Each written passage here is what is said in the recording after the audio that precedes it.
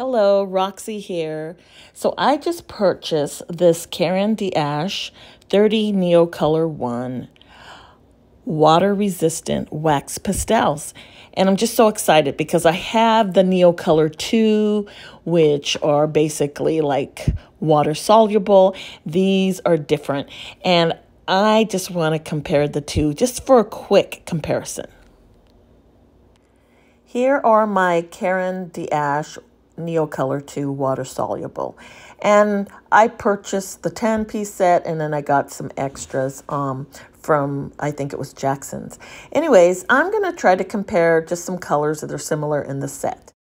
On the left side, I will be using the Carmine Neocolor II, the water soluble, and it just goes down so smoothly and softly.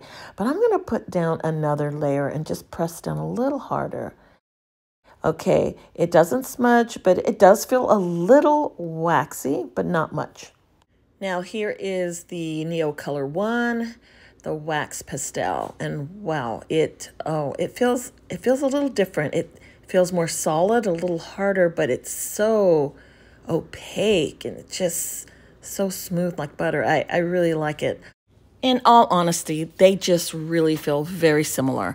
I mean, they're almost exactly the same. I would just say again, the Neocolor II feels just a little bit softer, but they're very opaque. And I also wanted to mention that the reason why I purchased the Neocolor I was because I wanted to use it like a pastel, and I didn't want to use the Neocolor II as just a pastel because I wanted to use that more like a watercolor. So I didn't want to waste the pigment on the Neocolor II. So that's why I got the Neocolor I, so I could just go crazy using it as a wax pastel. Okay, so now I'm going to test out the white pastel crayon.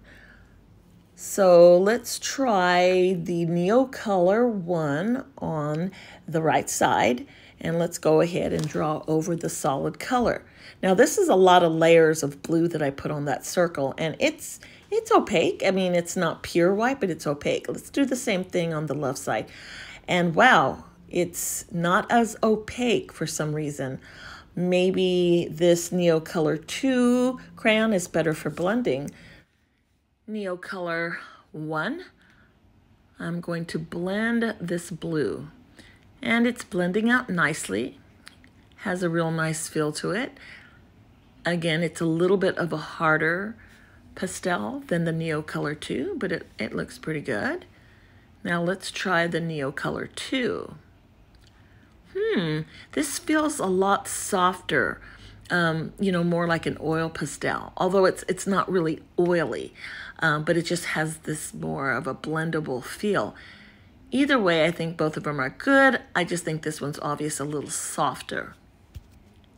I used a black Sharpie to lay down a couple of dark circles. I let that dry, and I want to try these white pastels again. So the Neocolor I wax crayon. Okay, that looks pretty opaque. It's nice. Now let's try the Neocolor II, which is a soluble, water-soluble crayon pastel. And okay, it's pretty solid white as well. But I would say that it's not as opaque as the Neocolor I on the right side. Now let's try some more blending. I am going to blend yellow and red together and create an orange.